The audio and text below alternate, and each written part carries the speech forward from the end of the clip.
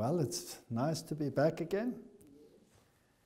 Today we're going to talk about a very complex issue. It's called The Path of Obedience, and it's a health lecture, but it's a health lecture with a difference. It has some of the more controversial statements in the Spirit of Prophecy writings in it. And some of these statements today are being used to discredit the Spirit of Prophecy. And books of a new order are being written to that effect. And I know that most people, gloss over many of the statements that we're going to discuss and think that, you know what, they don't really apply to us. And I know that many nice people and many good people think that this is not such a serious issue and why should we worry about it. And I'm not giving this lecture to condemn anyone, because most of the people that do all of the things that are going to be in this lecture are friends of mine, colleagues of mine.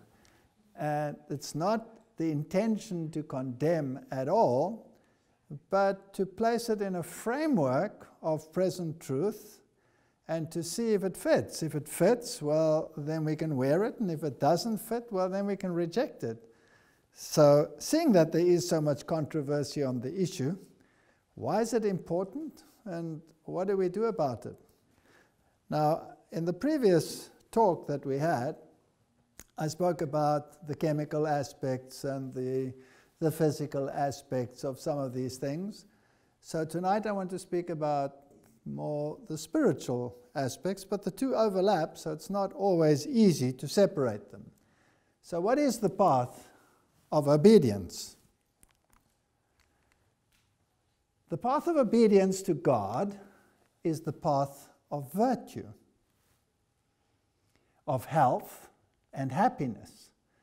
The plan of salvation, as revealed in the Holy Scriptures, open up a way whereby man may secure happiness and prolong his days upon the earth, as well as enjoy the favor of heaven and secure that future life which measures with the life of God. The assurance of God's approval will promote physical health. That's a very interesting statement.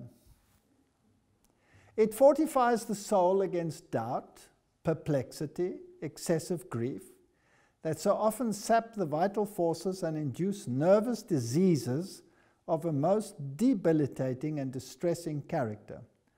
The Lord has pledged his unfailing word that his eye shall be over the righteous and his ear open to their prayer. I don't think anybody should have a problem with that, because even in the natural world out there, we know that a good spirituality improves health. So there is nothing untoward about those statements. Now, if we go to the beginning and we reason from cause to effect and from the beginning to the end, then we should be able to discern a pattern in the Scriptures and then perhaps pick up that same pattern in the Spirit of Prophecy and then see how it affects us and what it entails. Genesis 1:29, and God said, Behold, I have given you every herb bearing seed, which is upon the face of all the earth, and every tree in which is the fruit of a tree yielding seed. To you it shall be for meat. Now that's Old English for food.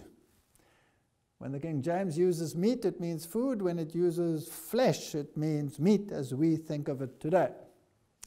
And to every beast of the earth, and to every fowl of the air, and to everything that creepeth upon the earth, wherein there is life, I have given every green herb for meat, and it was so. So everything, according to this verse, in the beginning was vegetarian, total plant-based diet. There's nothing there of an animal nature in the original diet. And then we read in Genesis chapter 3, and unto Adam he said, Because thou hast hearkened unto the voice of thy wife, and hast eaten of the tree of which I commanded thee, saying, Thou shalt not eat of it. Cursed is the ground for thy sake, and in sorrow shalt thou eat of it all the days of thy life. Thorns and thistles shall it bring forth to thee, and thou shalt eat the herb. Some people pronounce it herb. of the field. Okay, so obviously, when conditions deteriorated after the fall, and the ground was cursed and didn't yield as it did before, vegetables were added. There's still no meat in this diet whatsoever. So that was the antediluvian diet post-sin. You had a pre-fall and a post-fall diet. Now logically, when it comes to restoration of the original plan, where should we go to? To the original, isn't that so?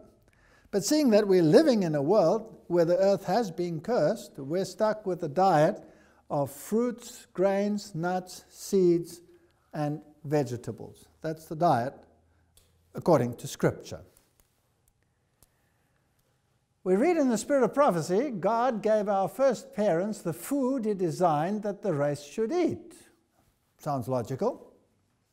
It was contrary to His plan to have the life of any creature taken. There was no death in Eden. The fruit of the trees of the garden was the food man's wants required. God gave man no permission to eat animal food until after the flood. Everything had been destroyed upon which man could subsist, and therefore the Lord, in their necessity, gave Noah permission to eat of the clean animals which he had taken with him into the ark. But animal food was not the most healthful article of food for man. Again, I can only say it's scriptural, it's logical, does make sense.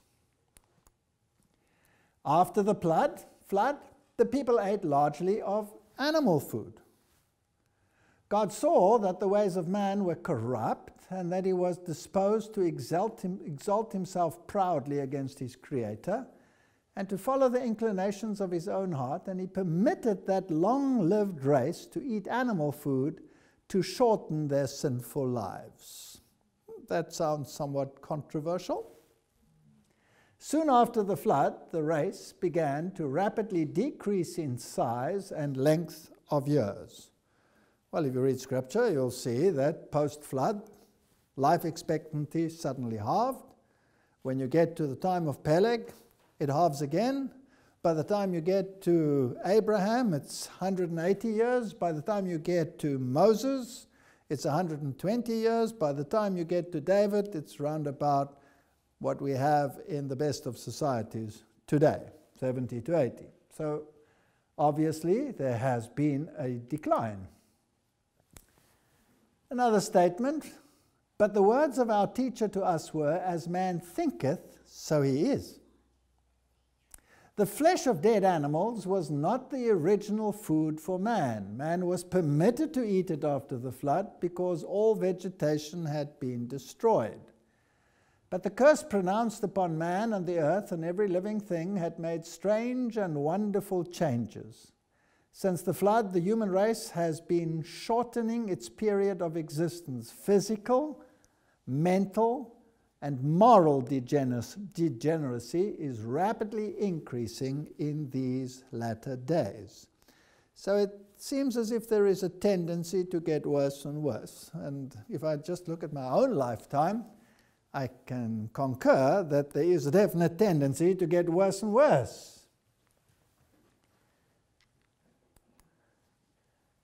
Now let's have a look at science. This is the Journal of the American Medical Association. And have a look. Red meat consumption and mortality. Results from 2 prospective cohort studies, and there's a whole host of illustrious authors there. Conclusions. Red meat consumption is associated with an increased risk of total cardiovascular disease and cancer mortality. Substitution of other healthy protein sources for red meat is associated with a lower mortality risk. Meat is a major source of protein and fat in most diets. Substantial evidence from epidemiological studies shows that consumption of meat, particularly red meat, is associated with increased risk of diabetes, cardiovascular disease, and certain cancers. Several studies also suggest an elevated risk of mortality associated with red meat intake. And they've actually isolated chemicals which seem to make this deterioration possible. lead to inflammation, and also to shorten life expectancy. So, biologically, those statements make sense. Study shows how meat spurs cancer growth.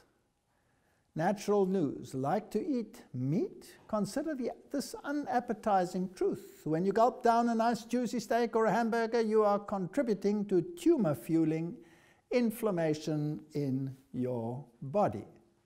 In fact, eating a diet rich in red meat has long been linked to a host of ills, including several types of cancer. But what is it about meat consumption that could impact cancer growth? Now, scientists at the University of California have found a mechanism that explains how eating red meat, as well as milk, could spur the growth of malignancies. And this study was headed by a physician by the name of Farke, and it suggests that inflammation is induced, which results in these debilitating diseases. So science bears it out. And what is the recommendation of the modern scientific fraternity? What do they say? They say, well, here first his curriculum vitae, as it were. It says in his research they studied a non-human glycan or sugar molecule known as NEU5GC. Although this molecule is not produced naturally in the human body, it is incorporated into human tissues if you eat red meat. The body then develops antibodies against this substance, and this immune response could potentially trigger a low-grade chronic inflammation, spurring the growth of cancer. In a statement prepared for the media, they explained it has been recognized by scientists for some time that chronic inflammation can simulate cancer. And then their recommendation for anyone interested in reducing inflammation: stop eating meat and dairy products, is their first recommendation. Science, not spirit of prophecy. Now, when you consider 120 years ago when those statements were written, exactly the opposite would have been what the media proclaims. So again, we have this contrast between what is written in the spirit of prophecy and what the medical world of the time actually spoke about. It says concentrate on a Mediterranean flavored styled eating with lots of fruits, vegetables, whole grains, olive oils, and nuts. That sounds very biblical to me. These lower inflammation levels. Don't smoke, particularly secondhand smoke. Know your oils. Avoid all inflammation-causing trans fat, hydrogenated, partially hydrogenated oils, etc. And instead use inflammation-fighting omega-3s like flaxseed, canola oil, walnut in your diet. I mean, he could have quoted this straight out of the spirit of prophecy because it says the identical thing. Science bears up the spirit of prophecy. Lose weight if you need to. Research has shown that a waist that measures 40 inches in a man and over 35 inches in a woman is a sign of probable high inflammation. Don't skimp on sleep. De-stress. Well, they suggest yoga or meditation or any forms of walking or exercise or any one of those. Well, let's call it spirituality. The recommendation of the modern scientific fraternity in scientific medical journals. Don't get much better than that. Here's another link. Who links? This is the World Health Organization. Links processed meat consumption to cancer. Hot dogs, bacon, other processed meats raise the risk of colon, stomach, and other cancers, the World Health Organization said. So this is common knowledge. And yet, people will rebel against the statements in the spirit of prophecy, which God actually, in my opinion, means for our good. Isaiah 11 verse 6 says, the wolf shall dwell with the lamb, and the leopard shall lie down with the kid, and the calf and the young lion and the fatling together, and the little child shall lead them. And the cow and the bear shall feed their young ones, shall lie down together, and the lion shall eat straw like the ox. So the Bible predicts that in the future world we will return to the original diet. Now, is it only a question of health? Because some vegetarians don't live much longer than non-vegetarians. And some vegans don't live any longer either than some others. And there are many factors that affect your health and your longevity. But what if it has an effect on the mind? Does that make a difference then? What if it has an effect on your discernment? Would that make a difference in terms of where we stand in determining right and wrong and where we are going in the streams of time? So maybe it's not just an issue of what I eat, but also how it affects my thinking.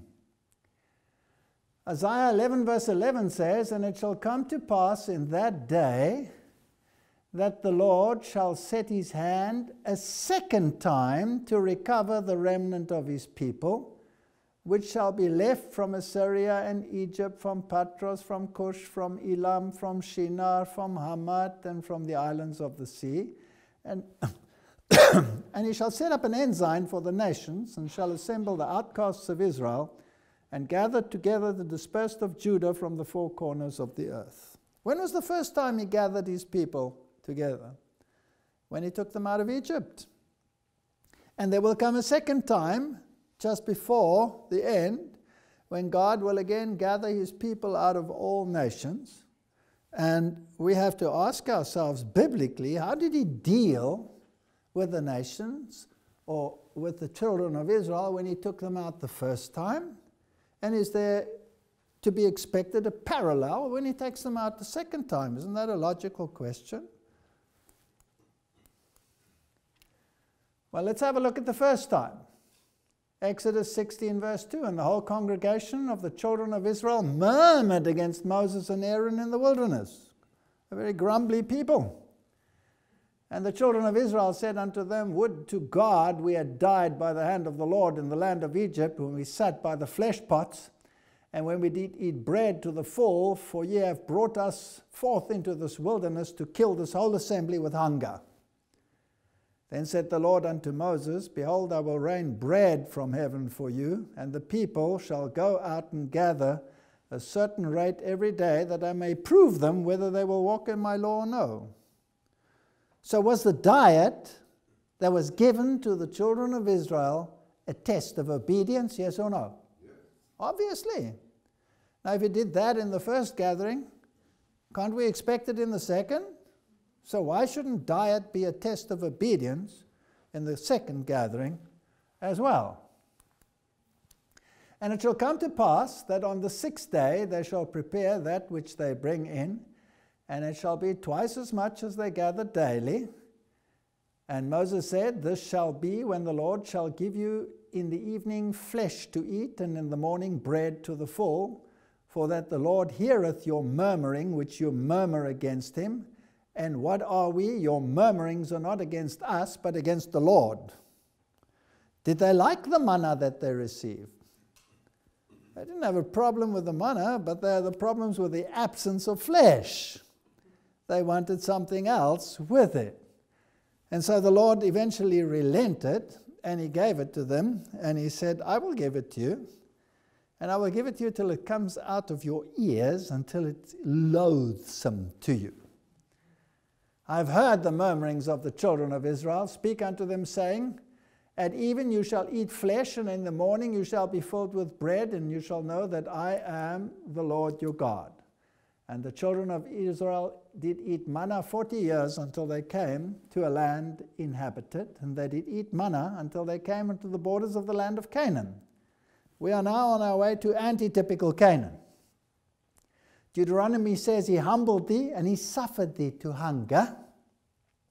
And he fed thee manna, which thou knewest not, neither did thy fathers know, that he might make thee know that man does not live by bread only, but by every word that proceeds out of the mouth of the Lord doth man live." Is there a connection between the spiritual and the physical here? I'm just quoting Bible now, because people, speak about the spirit of prophecy as though it is demented, when it says the very same things that the Scripture says. So let's stick to the Scripture first before we go to the other. And say unto the people, sanctify yourselves against tomorrow, and you shall eat flesh. Excuse me. Sanctify yourself, and you shall eat flesh. So is flesh now going to be good for them because they were to sanctify themselves? No, they were to sanctify themselves to resist that which was not good for them. For you have wept in the ears of the Lord, saying, who shall give us flesh to eat? For it was well with us in Egypt, therefore the Lord will give you flesh, and you shall eat. And you shall not eat 1 day, nor 2 days, nor 5 days, nor 10 days, nor 20 days, but even a whole month, until it come out of your nostrils and be loathsome unto you. So were they being sanctified because they were going to enjoy it? Obviously not. Because that you have despised the Lord, which is among you, and have wept before him, saying, why came we forth out of Egypt? The Scripture is very clear. God was not pleased when he led a people back to an original form of eating, and they required another one. And the people spake against God and against Moses, wherefore have ye brought us up out of Egypt to die in the wilderness? For there is no bread, neither is there any water, and our soul loathes this light bread. And the people stood up all that day and all that night and all the next day, and they gathered the quails. He that gathered least gathered 10 homers, and they spread them all abroad for themselves around about the camp. And while the flesh was yet between their teeth, ere it was chewed, the wrath of the Lord was kindled against the people, and the Lord smote the people with a very great plague. And he called the name of that plague Kibroth Hatava, graves of the longing, because they buried the people that lusted. Right, analysis of Scripture. God wanted to sanctify them so that they could enjoy the meat, right? Obviously not. Sanctify themselves so that they could resist it. And those that were gluttonous and grabbed it and stuck it between their teeth, while they still were shoving it in, the wrath of God was kindled against them. This is Scripture, not spirit of prophecy. So let's go to patriarchs and prophets. During this period of waiting, there was a time for them to meditate upon the law of God, which they had heard, and to prepare their hearts to receive the further revelation that he might make to them. They had none too much time for this work, and had they been thus seeking a clearer understanding of God's requirements and humbling their hearts before him, they would have been shielded from temptation. Does it sound logical? This is now the supposed false prophet speaking. But they did not do this, and they soon became careless, inattentive, and lawless. Especially was this the case with the mixed multitude. And they were impatient to be on their way to the land of promise and the land flowing with milk and honey. It was only on condition of obedience that the goodly land was promised them, but they had lost sight of this. There were some who suggested a return to Egypt. But whether forward to Canaan or backward to Egypt, the masses of the people were determined to wait no longer for Moses. And if we look there in the Psalms, well, firstly, let's see how much they gathered. They were so gluttonous for meat that the least they gathered was 10 homers. Now, 1 homer is 220 liters. So that's 2,200 liters of flesh, or 80 to 100 bushels. That's a number of bathfuls of flesh. That's how much they gathered. And Psalm says they tempted God in their heart by asking for meat for their lust, but lusted exceedingly in the wilderness and tempted God in the desert. And he gave them their request, but sent leanness into their soul. What does that mean? What is a leanness in the soul other than a loss of discernment? So there is a loss of discernment when you eat that which God said is not the best for you. And that is the most dangerous thing for God's people. When we lose discernment and we cannot distinguish right from wrong anymore, and wrong appears to look right, then we are in trouble. then we are in deep, deep trouble. Health reform was to be a blessing. Psalms 105 verse 37, he brought them forth also with silver and gold, and there was not one feeble person amongst any of their tribes. The light that God has given and will continue to give on the food question is to be to his people today what the manna was to the children of Israel. In other words, the test that existed then will come again at the end. And we just read that scripture previously. I will reach out my hand a second time to gather the children. And I can assume that the way in which God deals with his children will be similar. Because God is not wavering. God does not change. He's the same yesterday, today, and forever. Why should he have a different way of dealing with it? Now, the children of Israel were permitted to go back to their ways once the typology was enacted. But typologically, throughout the scriptures, there are examples when God shows quite clearly that nothing has changed. And when you look at the word Daniel, people of judgment, end-time people, what was Daniel doing? How was he living? He was an example of those that would be living in the end. So the whole nation was a type in the walk through the wilderness. Then individuals became the types, the Daniels and the John the Baptist. They became the types for the end. And in the end, you will have another gathering, and then you will have the same experience on another level that the children of Israel had. Now, the character of Daniel is presented to the world as a striking example of what God's grace can make of men fallen by nature and corrupted by sin. The record of his noble, self-denying life is an encouragement to our common humanity. From it, we may gather strength to nobly resist temptation and firmly, and in the grace of meekness, stand for right under the severest trials. Those who make the most of their opportunities, who place themselves in right relation with God, will be rewarded, even as was Daniel. We read of him that Daniel purposed in his heart that he would not defile himself with the portions of the king's meat, food, nor with the wine which he drank. Therefore, he requested that the prince of the eunuchs, that he might not defile himself. Now God had brought Daniel into favor and tender love with the prince of the eunuchs, and the prince of the eunuchs said unto Daniel, I fear my lord the king, for why should he see your faces worse, liking than the children which are of your sort? What? You want to eat vegetarian food? You're going to look sickly. Do we hear the same noise today? Doesn't the whole world say that? A vegetarian is a weed. That's what they think. He looks like a carrot with a sprig of parsley in his nose.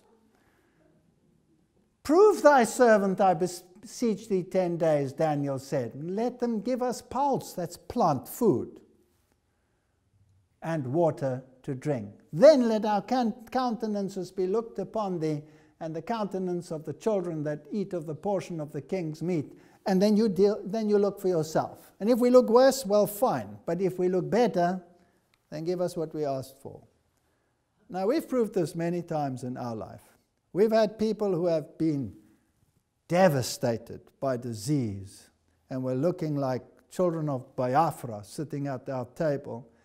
And 10 days later, there was a total change. 10 days can and will do it. Now, some will say, yes, but Daniel was only a vegetarian when he fasted. Otherwise, he was not a vegetarian. What do we read in Youth Instructor? And now, as Daniel and his fellows were brought to the test, they placed themselves fully on the side of righteousness and truth. They did not move capriciously, but intelligently. They decided that as flesh meat had not composed their diet in the past, Why would the young man say to the prince of the eunuchs, give us pulse? Was he on a diet? No, it was his lifestyle, obviously. It should not come into their diet in the future. And as wine had been prohibited to all who should engage in the service of God, they determined that they would not partake of it. Now today people say, well, the people drank wine in the old days. People have been drinking wine all the time. Were the priests allowed to drink it? And aren't the end-time people regarded as priests of God? So that alone should settle the matter. So yes, he was a vegetarian. And John the Baptist? For John came neither eating nor drinking, and they say he has a devil. The Son of Man came eating and drinking, and they say, behold, a man gluttonous and a wine-bibber, a friend of publicans and sinners, but wisdom is justified of her children. Now, they say, Jesus ate fish. Jesus ate lamb. Jesus ate with the publicans. Jesus did all of these things. Are you saying that I can't do these things? Was there a prohibition even in the time of Jesus for someone not to do it? Obviously. John the Baptist came not eating and drinking. Jesus came eating and drinking. Now this sounds very strange. Did Jesus eat unclean meat? Obviously not. Why not? Because the Bible prohibited it and he wouldn't go against it. Would he drink fermented wine? No, of course not. It would inebriate his brain. Did the devil have anything on him in terms of the law? No. So Jesus was very precise, but he met the people where they were at that stage.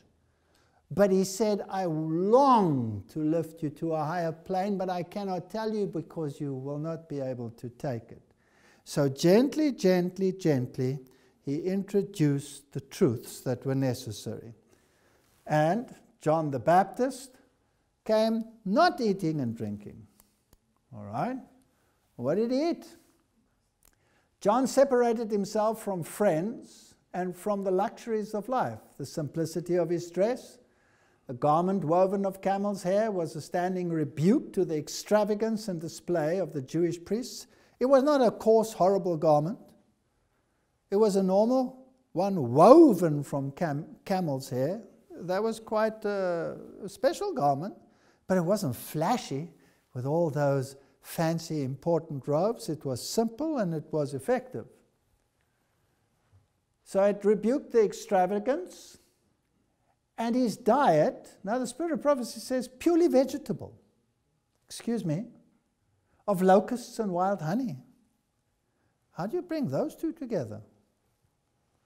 Well, it wasn't locusts, it was locusta, the locust plant, which is the carob bean, which is the same one that is referred to, that the man who ate with the swine later ate the pods and came to his senses. That's what the poor people ate.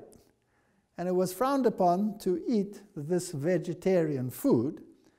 But the first time the lost son came to his senses, when he couldn't afford the luxuries and he had to eat simple food, his brain cleared up. And so he ate locusta and wild honey. Well, what is wild honey? It's actually plant-based food. It's just nectar transformed. So in the end, the great subject of reform is to be agitated. And John the Baptist is a type of the Elijah message. And the Elijah message comes at the end. And so God's antitypical John the Baptists, shouldn't they have a lifestyle of not eating and drinking what the world eats? Yes or no? So it's biblical. It's not only Spirit of Prophecy. In grains, fruits, vegetables, and nuts are to be found all the food elements that we need. If we will come to the Lord in simplicity of mind, He will teach us how to prepare wholesome food free from the taint of flesh meat. God is going to lead His people back to the original Eden diet. Are we going to have an enemy along the road? Are we going to have a mixed multitude in our midst that is going to scream blue murder and say, let's go back to the flesh pots of Egypt? Yes. 8 manuscripts released. Soon butter will never be recommended. At a time when this was the only food. Is butter recommended as a healthy food source today? Yes or no? No. If you have cardiovascular disease, avoid butter, avoid butter. That's what the world says. And after a time, milk will be entirely discarded. For disease in animals is increasing in proportion to the increase of the wickedness amongst men. The time will come when there will be no safety in using eggs, milk, cream, or butter. What kind of diet does that sound like? That's a vegan vegetarian diet, whether we like it or not. You can protest and do whatever you like, but that's what the original diet was, and it says we're going back there. Here's another quote. The light given me is that it will not be very long before we shall have to give up using any animal food. That's plain enough. Even milk will have to be discarded. Disease is accumulating rapidly. The curse of God is upon the earth because man has cursed it. The habits and practices of men have brought the earth into such a condition that some other food than animal food must be substituted for the human family. We do not need flesh food at all. God can give us something else.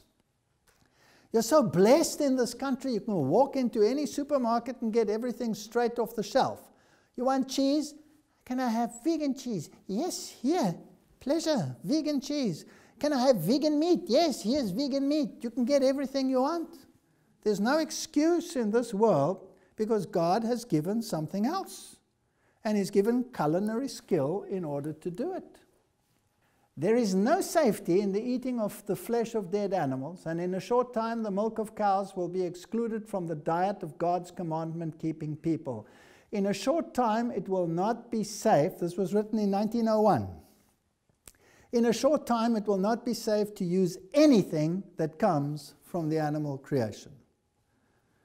Now, spirit of prophecy, are you insane? Are you fanatical? Do people adhere to it? Some do. Do most? No. Most of them don't. Do the ministers set an example? Most of them don't. If milk is used, it should be thoroughly sterilized. With this precaution, there is less danger of contracting disease from its use. Butter is less harmful when eaten on cold bread than when used in cooking. I mean, how could this person have known this when there was no evidence of what happens when fats are oxidized when heating? How freed radicals are formed. This is such sound advice that the modern fraternity has only caught up with it in recent times. There is no way that you can say that that is not a truthful statement. So, if you sterilize your milk, it's better. But what's still better? None. She says it quite plainly, it has to be given up. So some people say, okay, it's sterilized, I can drink it. The counsel is none.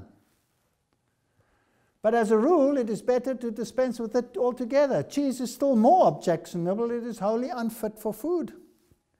In fact, it should never be introduced into the stomach. Everybody knows that it takes hours and hours and hours to digest it, and that the casein is highly allergenic and causes many of the sclerotic diseases in the world today. It's totally unfit for food. You cannot live too plainly. When you are studying so constantly, your father and I, in other words, James White was still alive when she wrote this, have dropped milk, cream, butter, sugar, and meat entirely since we came to California. We are far clearer in mind and far better in body. We live very plainly. We cannot write unless we live simply. Health reform is progressive. You cannot take a statement from the beginning where she says, use good milk and use good eggs and use good this and use good that in the place of eating all that meat. You cannot use that if health reform is progressive and compare it to an end statement which says the time is coming when you have to give it up. And she even says, I've given it all up because the time is here. There is a way to deal with it. You can easily take something out of context and says, oh, look here. Here she writes, don't argue when people say you should not eat pork. Who gave you this message? There was no health reform message at that time. So health reform is progressive.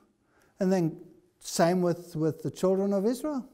God had to reintroduce his health message through Moses before they came to their senses. So this is the counsel that we have for the time we are living in right now. We cannot now do as we have ventured to do in the past. It's progressive. In regard to meat eating, it has always been a curse to the human family, but now it is made particularly so in the curse which God has pronounced upon the herds of the fields because of the man's transgression and sin. The disease upon animals is becoming more and more common, and our only safety now is in leaving meat entirely alone. Well, excuse me, doesn't that apply to milk then as well, and to eggs? What does the scientific fraternity say? Animal diseases on the rise due to climate change, warns industry. They'll find any excuse why it's on the rise. So forget about their idiosyncrasies. The fact of the matter is animal disease is on the increase. When's this article? December 2015. Animal disease on the increase. They say it's global warming. No, it's sin. Then he talks about the various problems. Schmalberger virus, considered to have come from Africa, is now a disease that is appearing, and it's affecting milk production, malformation in newborns, and according to the European Centre of Disease Prevention and Control, in April 2012, the total number of SPV-infected herds was 3,444.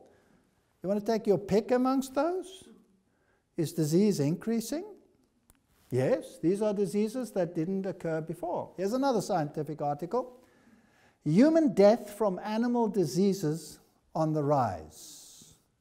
Is disease increasing in proportion to the wickedness of man? An estimated 50 million people caught diseases from animals such as dogs, cattle, chickens, mosquitoes between 2000 and 2005. According to a new study, 78,000 of them died. The finding reveals that the global urgency for doctors to stay vigilant when it comes to zoonotic diseases, animal to man. By viewing past studies, virologists have found that the diseases responsible seem to be increasing. False prophet or bang on? Bang on. So what are the most prominent zoonotic diseases? Some known ones are Lyme disease, rabies, Ebola, bubonic plague, HIV. Are those diseases that have been around all the time, or are they increasing today? These are all virtually new. So what has happened? There are over 200 zoonotic diseases known today. They have transferred to humans from bats, rats, dogs, monkeys, and much more. In the old days, viruses were species-specific. Dog's flu was dog's flu. Cat flu was cat flu. Bird flu was bird flu. No longer. These become human diseases. Crossing the species barrier. These are brand new studies. Baylor University Medical Center. Avian influenza has recently been recognized as a new emerging infectious disease that may pose a threat to international public health. Most recent developments lead to the belief that the virus could become the cause of the next influenza pandemic. Slaughterhouse, cattle burn, despair, consumers, death on the farm. Suddenly, foot and mouth disease virus becomes trans-specific and jumps the species barrier and attacks human beings. Bird flu fears. Bird flu, Port Elizabeth. Several ostriches in the Eastern Cape have died of bird flu, also known as avian influenza virus. I mean, I lived in this area. They quarantined my road. The police were setting up roadblocks. And I went to them and said to them they can come and sleep in our house, because why should they be cold all night? They can take turns sleeping in a nice bed. And I chatted to them and I said, you know, you're looking for the flesh. What are you looking for? You're looking for ostriches? Yes. You're looking for pigs? Yes. Why are you looking for pigs? We can't tell you. I said, I'll tell you why. It's because of encephalitic virus, right? All right, there, 1918 flu that wiped out up to a billion people. That was most of the population of the earth of those days, almost half. They said that jumped from the one to the other, and we're expecting the same thing very soon. Asia sickens, a Times special report on avian flu outbreak. Eggs.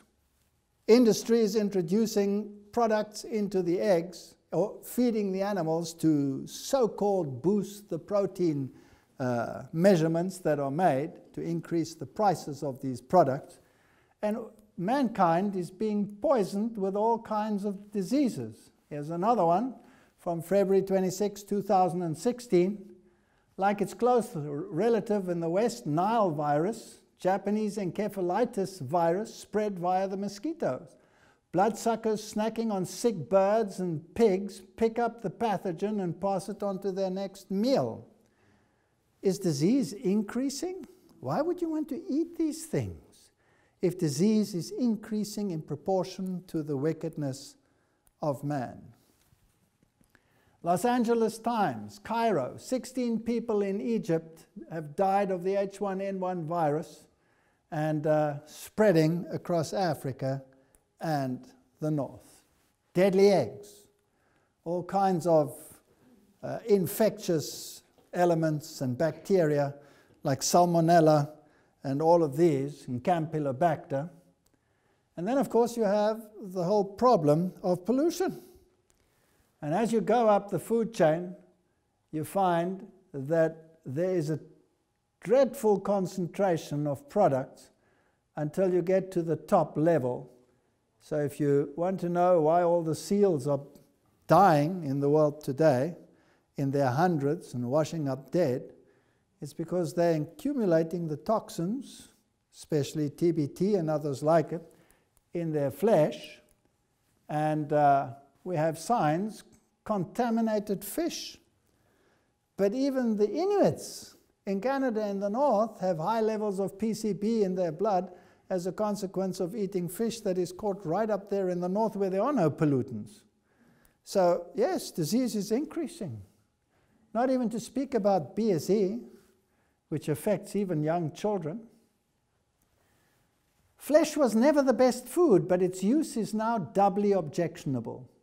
Since disease in animals is so rapidly increasing, those who use flesh foods little know what they are eating.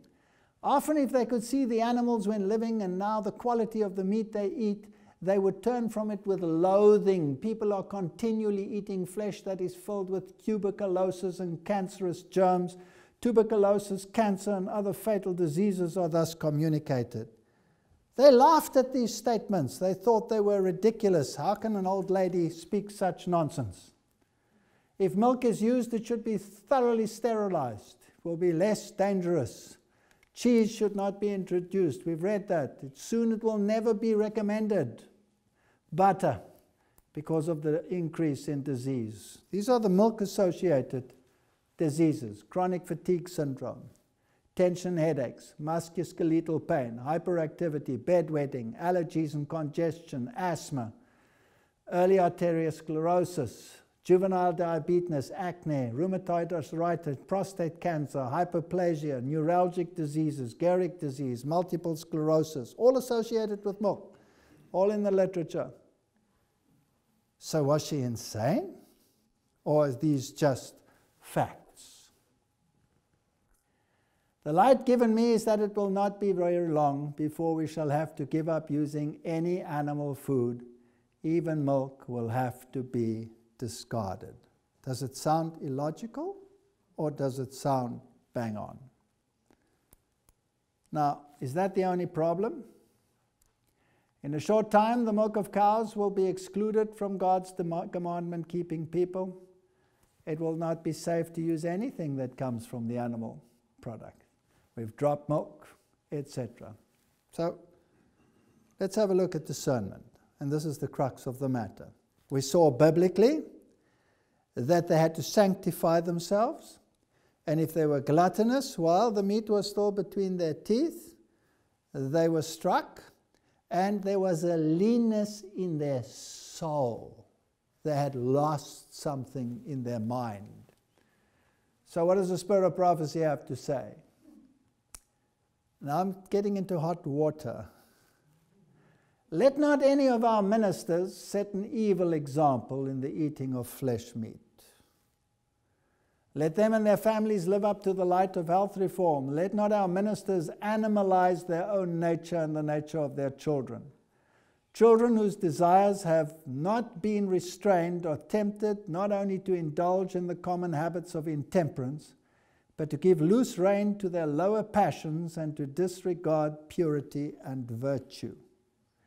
These are led on by Satan not only to corrupt their own bodies, but to whisper their evil communication to others. If parents are blinded by sin, they will often fail of discerning these things. Here's a spiritual element. This becomes fascinating. Let our ministers and canvassers step under the banner of strict temperance. Never be ashamed to say, no, thank you, I do not eat meat. I have conscientious scruples against eating the flesh of dead animals. If tea is offered, refuse it. Oops. Giving your reason for so doing, explain that it is harmful, and though stimulating for a time, the stimulus soon wears off, and a corresponding depression is felt. Did you see that? Now, we discussed that last time. Remember the hypoglycemic effects and why the depression sets in and all of those issues? And then this terrible statement. Can we possibly have confidence in ministers who at tables where flesh is served join with others in eating it? So it affects the discernment. Now, I'm not saying watch your brethren and become policemen. Please don't get me wrong. This is counsel for anyone, and you can choose to accept it or you can choose to reject it. It's not being judgmental. It's showing the facts upon which everyone can then base their decision. The interests of the cause of God are not to be committed to men who have no connection with heaven. Those who are disloyal to God cannot be safe counselors. They have not that wisdom which comes from above. They are not to be trusted to pass judgment in matters connected with God's cause, matters upon which such great results depend. If we follow their judgment, we shall surely be brought into very difficult places and shall retard the work of God. When you start eating like the world, you start thinking like the world. You start discerning like the world. You cannot discern the difference between right and wrong any longer, and you run into trouble. Some ministers have little interest in health reform because it opposes their self-indulgence. Why do some of our ministering brethren manifest so little interest in health reform? It is because instruction on temperance in all things is opposed to their practice of self-indulgence. In some places, this has been the great stumbling block in the way of our bringing the people to investigate and practice and teach health reform.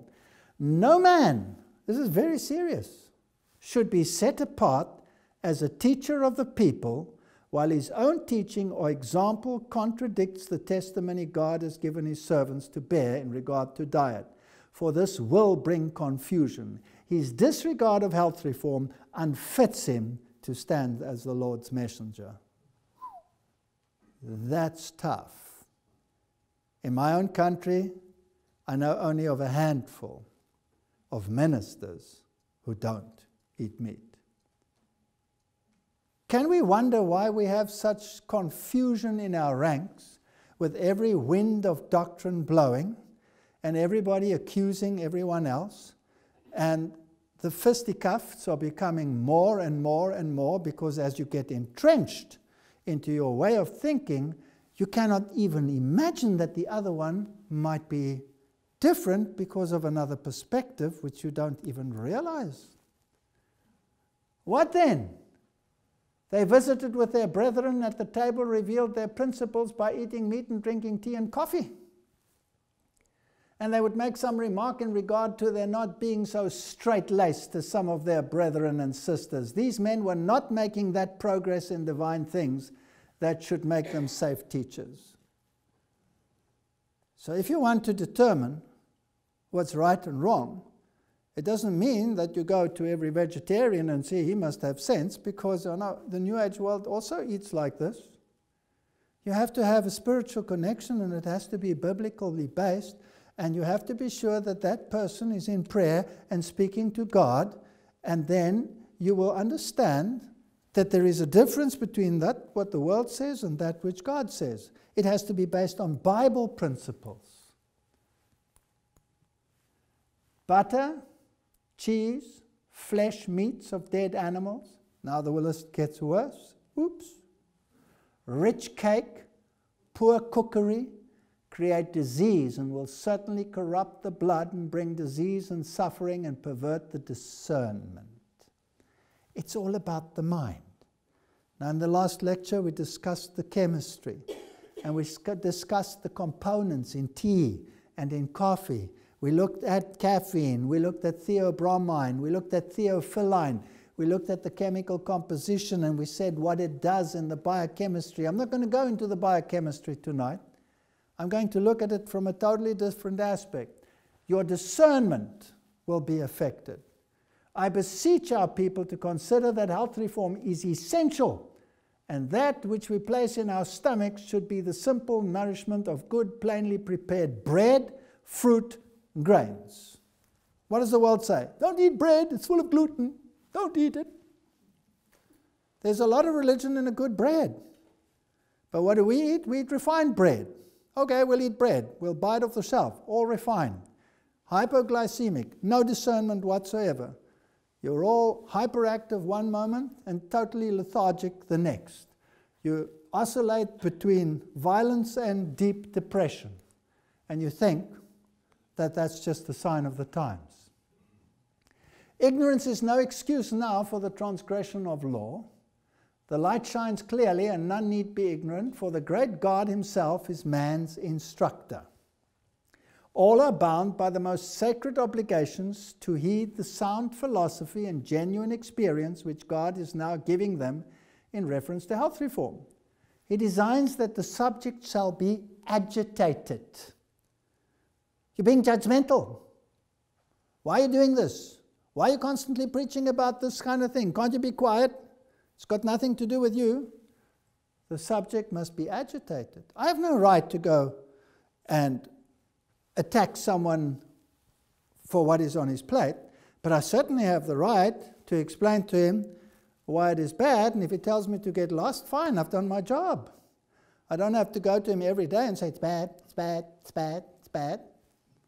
But if I want to have discernment, and I'm dealing with ministry, well, then it becomes a serious issue, and it's a different matter entirely. All are bound by the most sacred obligation to heed the sound philosophy and genuine experience which God is now giving them in reference to health reform. He designs that the subject shall be agitated, and the public mind deeply stirred to investigate it. For this is thunderous. It is impossible for men and women, while under the power of sinful, health-destroying, brain-enervating habits, to appreciate sacred truth. This is deadly. You cannot distinguish truth when you don't have a right mind as a consequence of what you are eating. And therefore, truth seems foolishness to you. So when Jesus healed somebody, didn't he heal the physical as well as the mental? Always, they go hand in hand. Now, this statement has been used by modern writers to discredit the spirit of prophecy. And it's written in the modern books that are appearing or have just appeared in the press as to why this is a false prophet. You place upon your tables butter, Look at the list, it's fascinating. You place upon your tables butter, eggs, and meat, and your children partake of them. They are fed of the very things that will excite their animal passions, and then you come to the meeting and ask God to bless and save your children. How high do you think your prayers go? You have a work to do first. Oops. And they will say, well, with such a fanatical statement, this must be a false prophet. Did God not say, sanctify yourselves, for tomorrow I will? And didn't the plague strike those who shoved it into their mouths before it was even chewed? So what is so wrong with this statement? Or have the people who are writing these things against the spirit of prophecy lost their discernment? For whatever reason, I cannot judge. Maybe they drink coffee and they have these spikes in their mind which determine their discernment. Maybe they do other things. Maybe they consume theobromine in great quantities, chocolates and all of these things. I don't know. But the fact of the matter is there's nothing unbiblical about that statement. And then this thunderous statement. At this stage of the earth's history, meat eating is dishonoring to God. And I think that should make everyone sit upright. If meat eating was dishonoring to God in the time of the Exodus, then isn't it dishonoring to God in the antitypical Exodus and our way to Canaan? Surely it must be. Is it the prophet that is wrong, or is it the mind that is wrong? Now let's have a look at some of these statements. And I know that they sound harsh. And people say, is this insanity? Tobacco, a subtle poison. Tobacco using is a habit which frequently affects the nervous system. We're talking about the mind. Because, brothers and sisters, this is a battle for the mind. In a most powerful manner, even more powerful than the use of alcohol. It binds the victim in stronger bands of slavery than does the intoxicating cup. The habit is more difficult to overcome. Body and mind are in many cases more thoroughly intoxicated with the use of tobacco than with spiritual liquors, for it is more subtle poison. This in a time when the scientific fraternity was proclaiming the wonder drug of cigarettes, the cure of all lung diseases, and the medical world was prescribing it. But it gets worse. This is a moral statement. Future generations would be ennobled or debased by their course of action. They would have taken their stand that they could not unite their life interest with men who were cherishing unnatural appetites for alcoholic drinks, tobacco, which is a slow but sure and deadly poison, weakening the nervous system, debasing the noble faculties of the mind. If men would remain wedded to these vile habits, women should have left them to their life of single blessedness to enjoy their companions of their choice. Women should not have considered themselves of so little value as to unite their destiny with men who had no control over their appetites, but whose principal happiness consisted in eating and drinking and gratifying their animal passions. In those days, women didn't smoke. Today, the women smoke and the men try to give up. Has the world gone insane? Women and children suffer from having to breathe the atmosphere that has been polluted by the pipe, the cigar, or the foul breath of the tobacco user. Those who live in this atmosphere are always ailing. As I've seen men who claim to enjoy the blessing of entire satisfaction, while they were slaves to tobacco, spitting and defiling everything around them, I have thought, how would heaven appear with tobacco users in it? The lips that were taking the precious name of Christ were defiled by tobacco spittle, the breath was polluted with a stench, and even the linen was defiled. The soul that loved this uncleanness and enjoyed this poisonous atmosphere must also be defiled. The sign was hung upon the outside, testifying of what was within. Do you think this is a very popular prophetic statement? Or would the world regard it as insane? Right, we've looked at some of the things. We'd look at meat. Is the meat industry one of the largest industries in the world? Yes. We've looked at tea in the previous lectures. We've looked at coffee. We looked at alcohol only fleetingly. We've now looked at the statements on tobacco and discernment. Do you think that the enemy of God would want to introduce exactly these things into the world? So where do we find the root of these evils, and where do they come from? Now, we are often accused of being straight, singular extremists because we believe that we shouldn't smoke, we shouldn't drink, and we should cut out all of these things.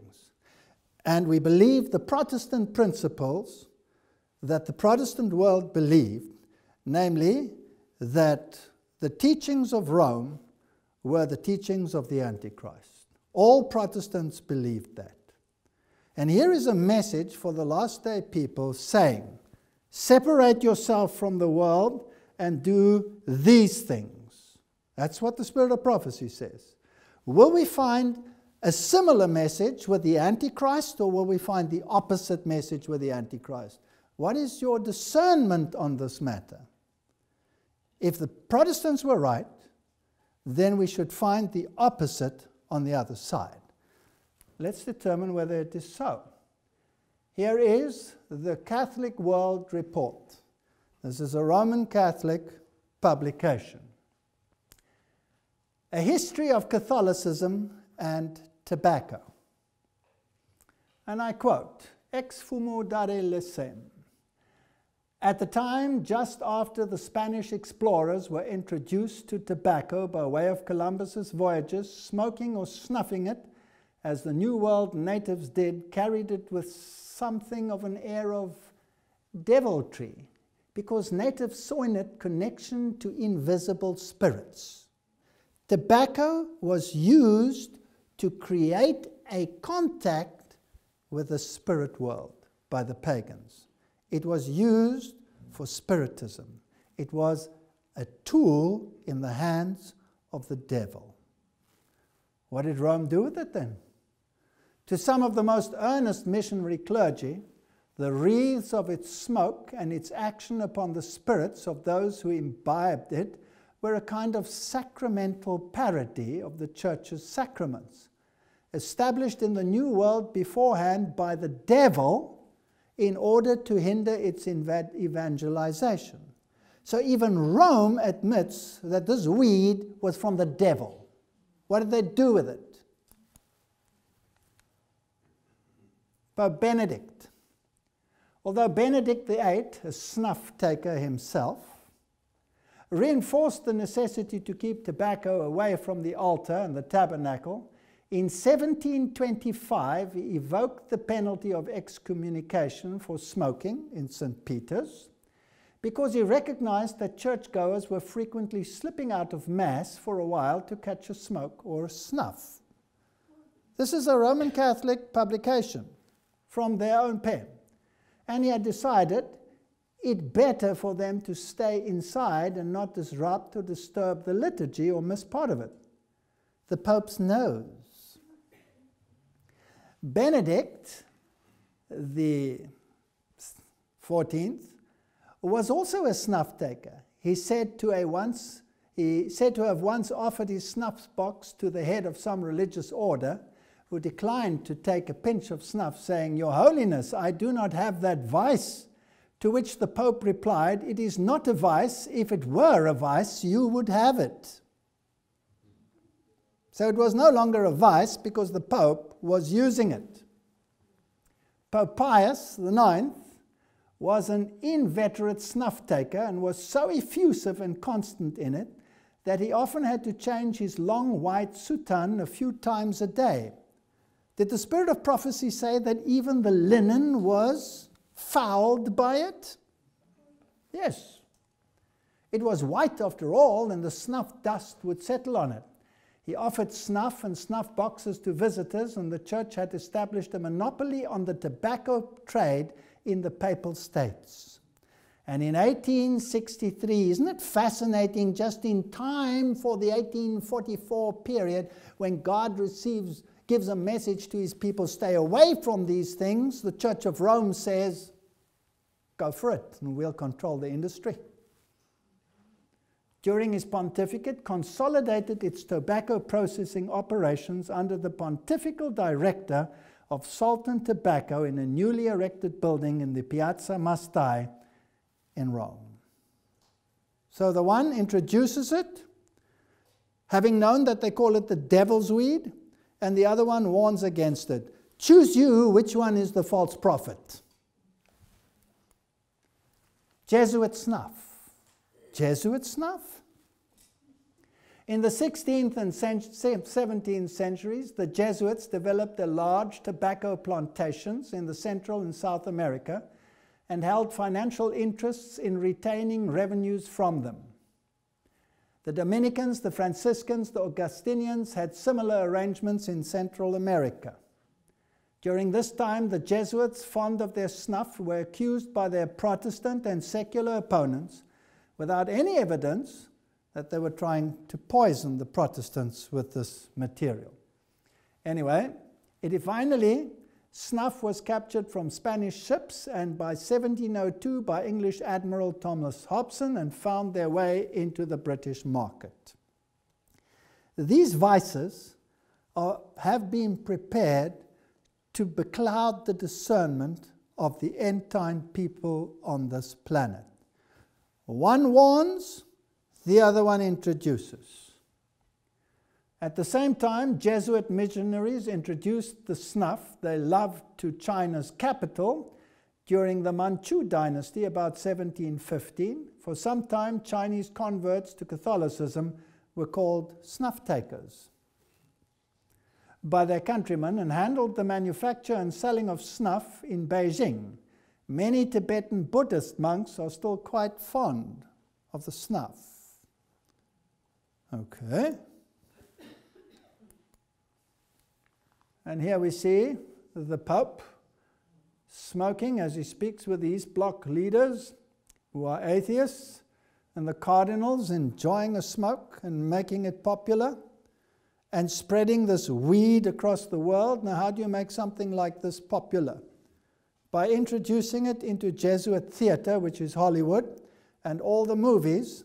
And if you remember the movies, was there ever a movie star that did not smoke to bring this weed to the forefront?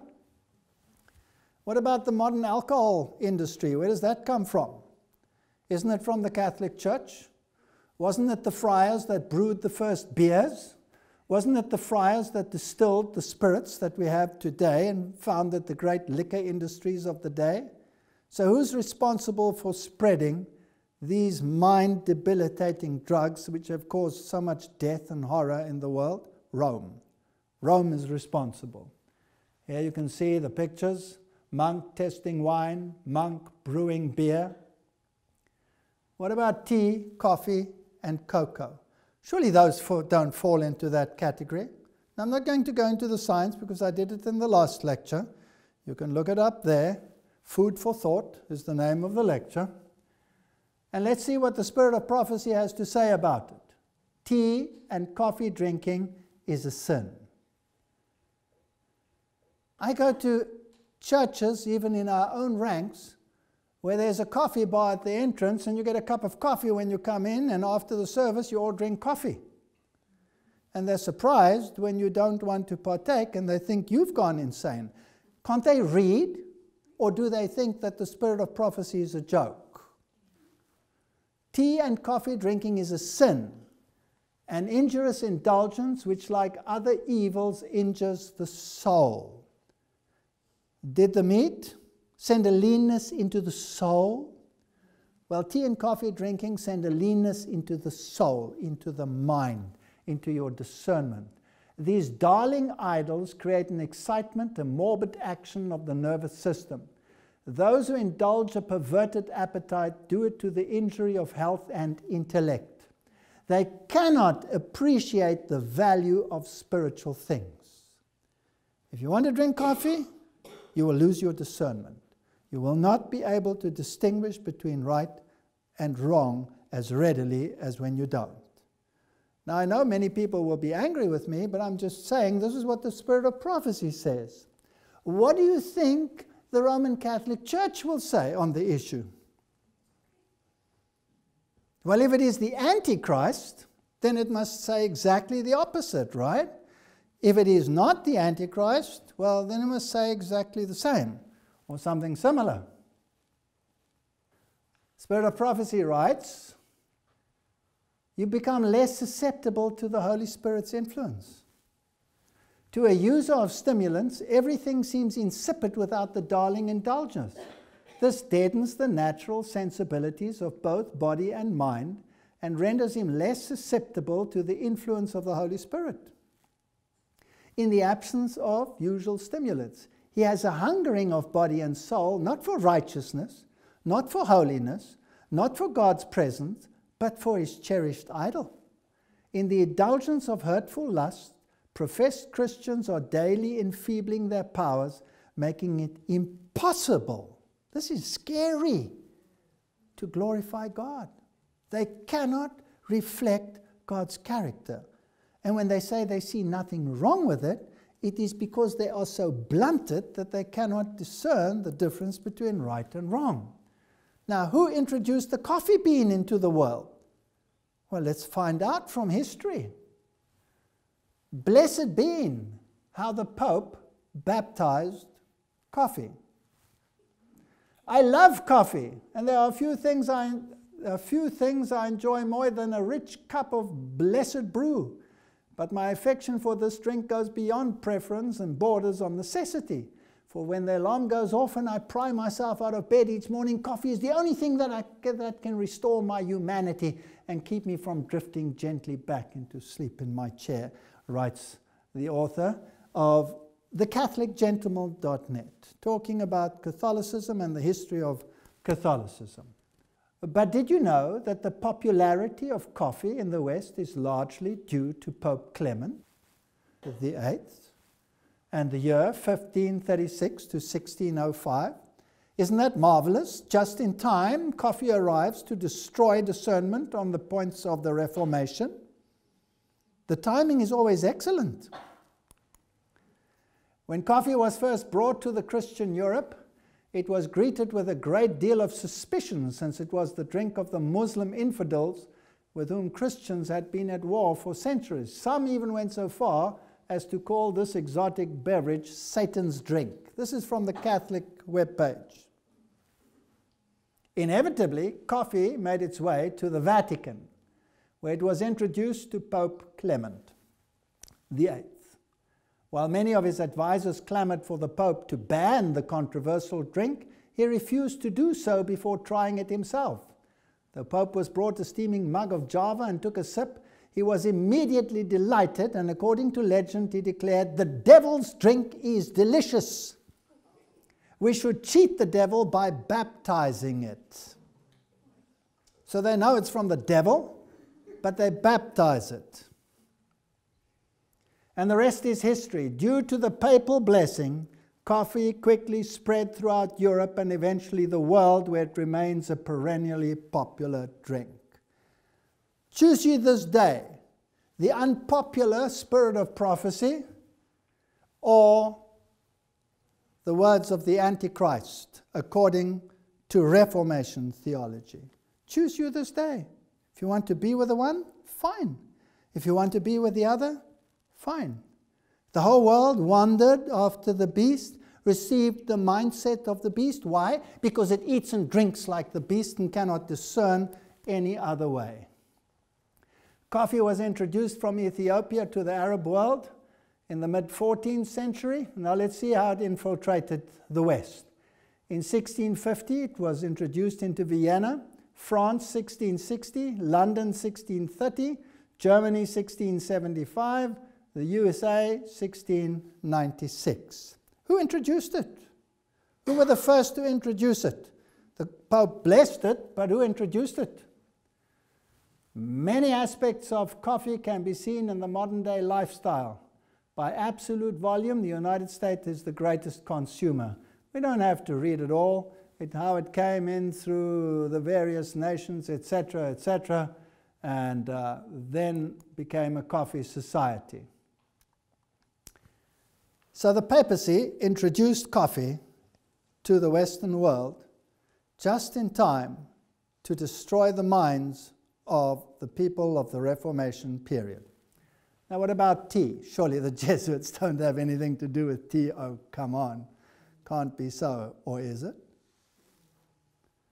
History of black tea in China. This is an article on tea. Check it out. China is the birthplace of black tea, which is the one we spoke about and what it contains, which in China is called perhaps more appropriately Hongcha red tea, after its red-colored tea is usually produced. Its history in China can be traced back to the late Ming Dynasty around 1590, when the first black tea was produced. History of black tea development in England. This is the country that drinks the most tea. By the way, which country spearheaded the Reformation and the spread of Reformation theology throughout the world? Great Britain. The Germans thought it out, the Britons disseminated it. History of black tea development in England. The British are renowned worldwide for their passion about tea.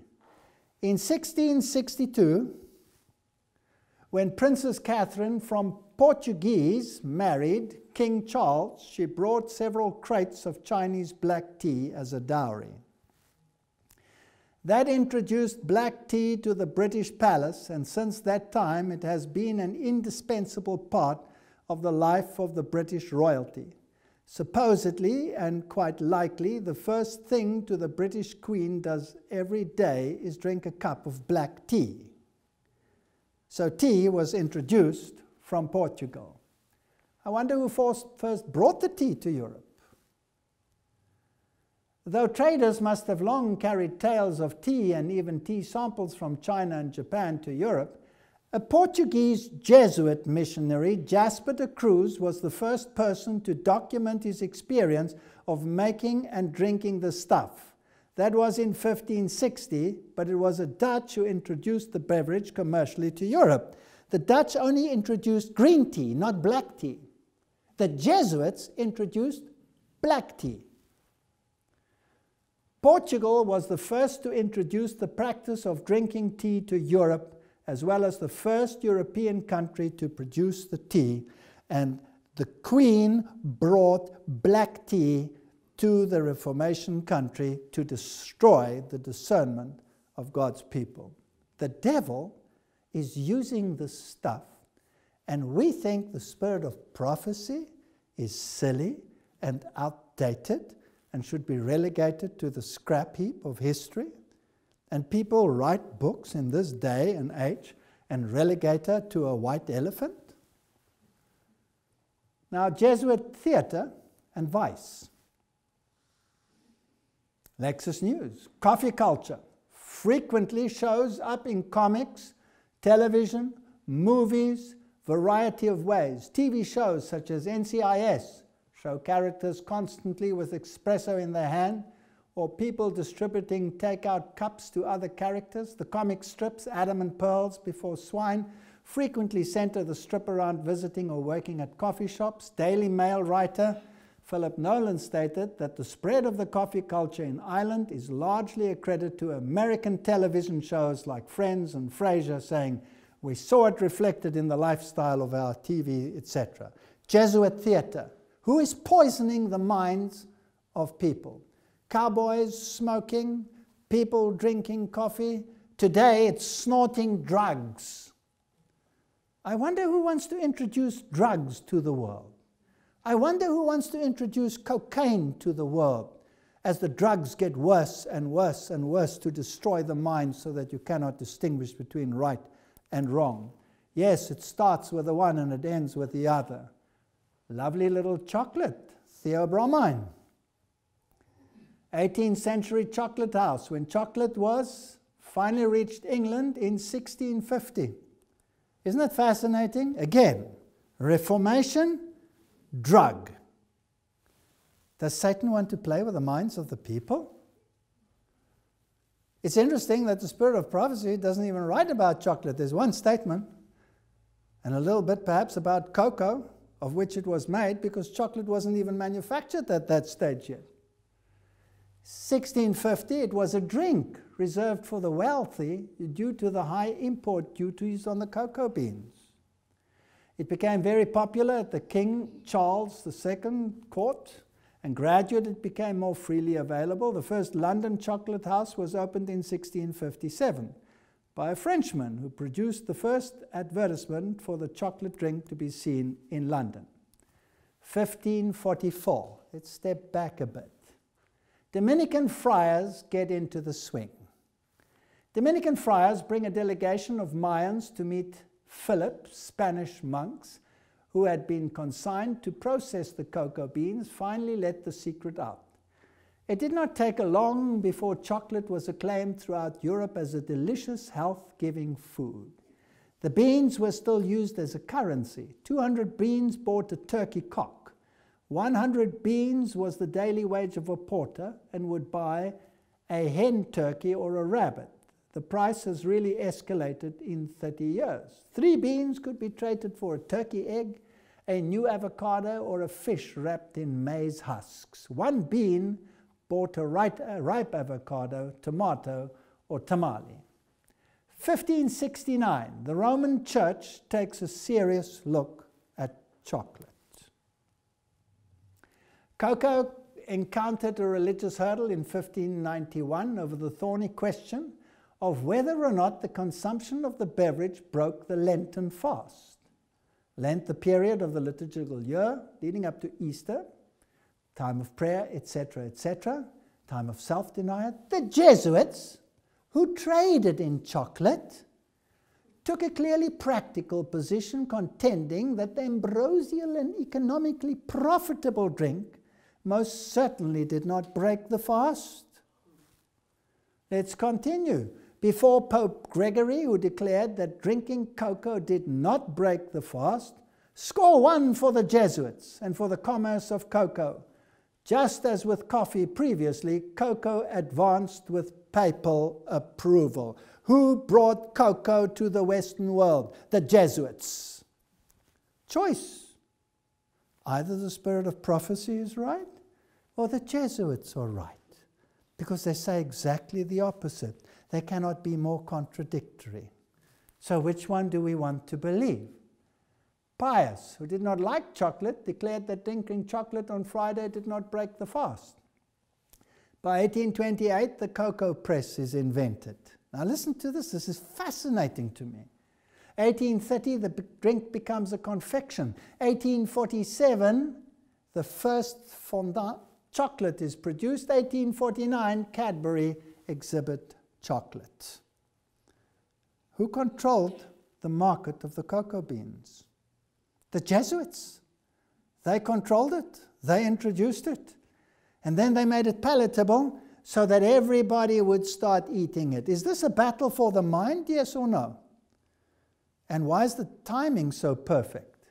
Why are these things introduced in their primitive form in the time of the Reformation, and when it comes to the final choice of the gathering, they're there in their heyday and their perfection?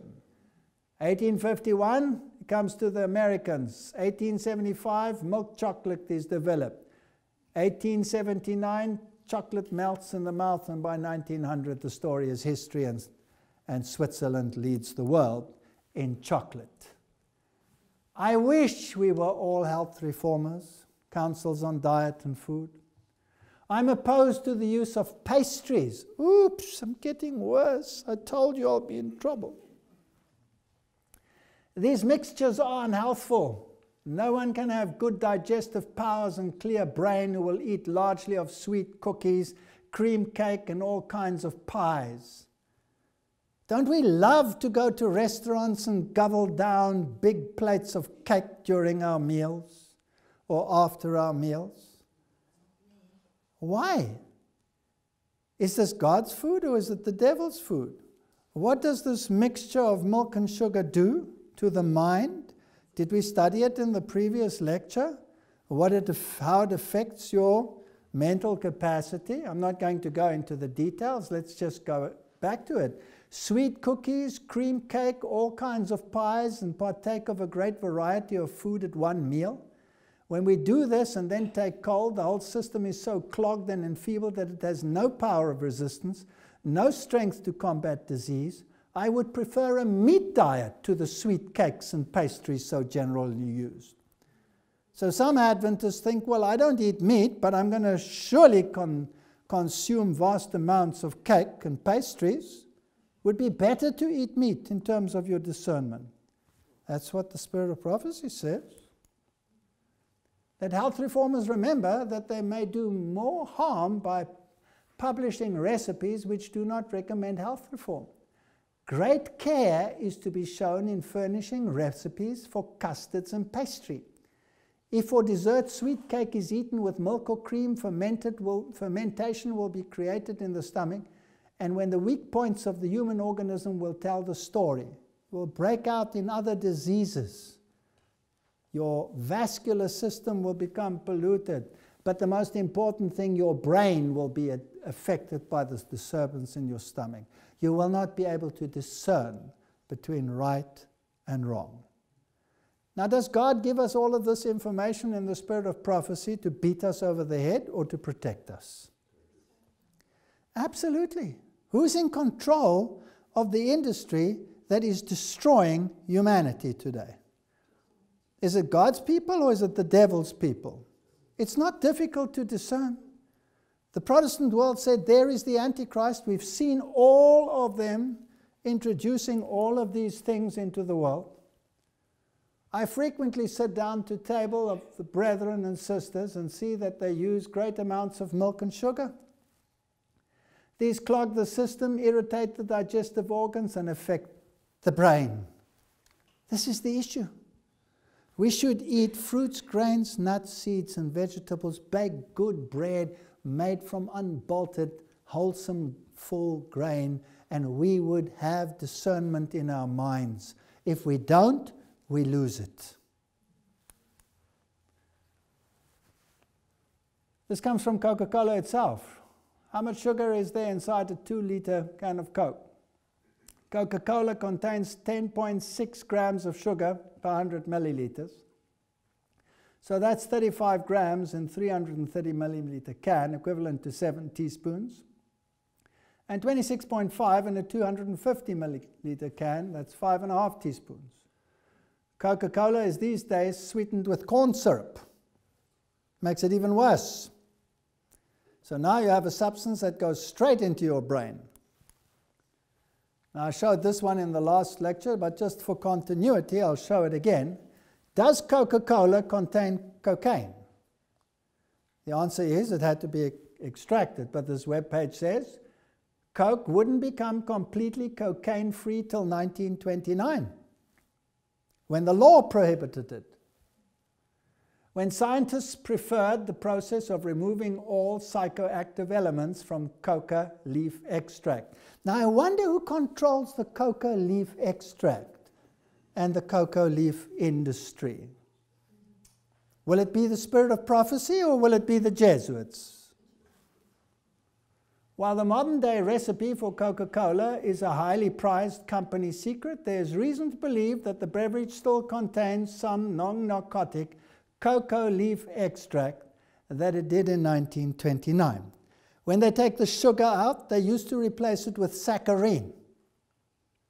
And saccharin was found to be highly carcinogenic, so they were forbidden to do that. So now they use aspartame, which is a mind-altering drug. So this is, excuse me, the devil's drink. Now, let's go back to Freud's magical drug, cocoa. In other words, cocaine. The church notwithstanding, Spanish leaders realized that coca was a necessary tool and an incentive to work in the thin Andean air of the high mountains, and in 1569, King Philip II decreed that cocoa Cocoa was not devilish. Spain needed labor to mine gold, silver, and gemstones. Productivity had been low and death common for those working in the mines. In 1570, Spain had imposed the heavy resident tax payable on Spanish coin, and to make this coinage, the Indians already enslaved were first forced to work harder on short rations for long hours. Who ran these so-called reductions, these forced labor camps? The Jesuits. The Jesuits ran them. Okay, so they were forced to work long hours at a stretch, and they were given cocoa leaves 3 or 4 times per day, and this was able to improve production, and bullion flowed from the mines for developing of the Spanish Armada. And what was the Spanish Armada going to be used for? Wasn't it to destroy Protestantism? So the cocoa trade was used for the Spanish Armada.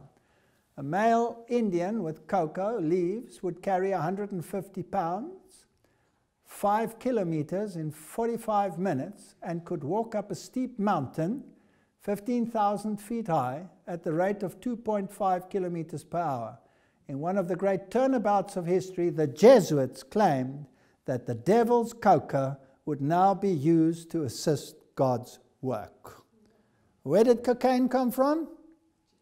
From the Jesuits. Who introduced it? The Jesuits. Take your choice again. Either the spirit of prophecy is insane, or it is spot on. Unfortunately, 90% of the mine workers never lived out their 5 months tenure because they all died. Satan doesn't care if he destroys a mine. Now let's have a look at the companies that control the modern industries to pervert our food, to produce poisonous chemicals into the world, and to destroy the minds and the lives of God's people today. Here's a web page which speaks about the complete history of Monsanto, the world's most evil corporation. Interesting. This is the founder. He looks incredibly congenial. 1901, the company is founded by John Francis Queener, a member of the Knights of Malta. The Knights of Malta are controlled by whom? By the Jesuits. This is a Jesuit company, in other words, founded by Jesuit-controlled individuals. And what is the first thing they introduce?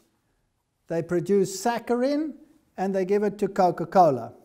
Are these companies in cahoots, yes or no? Yes, they're in cahoots. Even then, the government knew saccharin was poisonous and sued to stop its manufacture, but lost in court, thus opening to the Monsanto Pandora's box to begin poisoning the world through the soft drink. Since then, it has introduced PCBs, which is killing thousands of people. Since then, it has produced many other chemicals.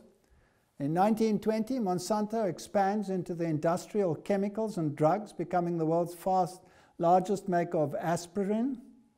This also at the time when things began to go horribly wrong for the planet in a hurry. So they produced PCBs, and they were used as lubricants, etc., and caused fetal death and immature birth in the States.